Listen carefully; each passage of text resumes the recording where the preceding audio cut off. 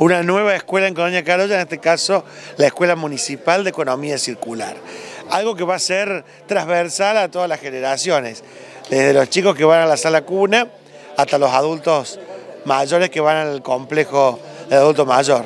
La idea es trabajar en esto, en el reciclado, en que todo lo que se pueda producir se haga de la manera más amigable con el ambiente y poder ir haciendo esto de lo circular, de recuperar y no tirar nada y poderlo poner nuevamente al servicio de la producción.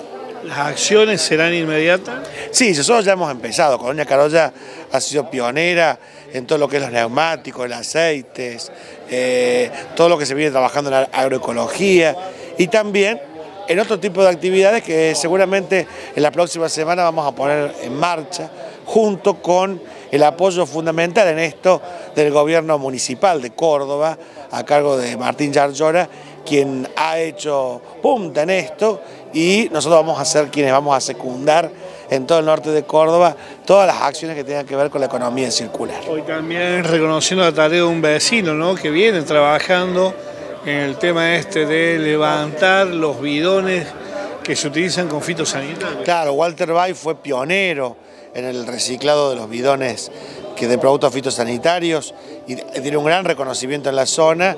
Nos enorgullece que esté en Colonia Carolla y que con él podamos seguir trabajando en este concepto del reciclado.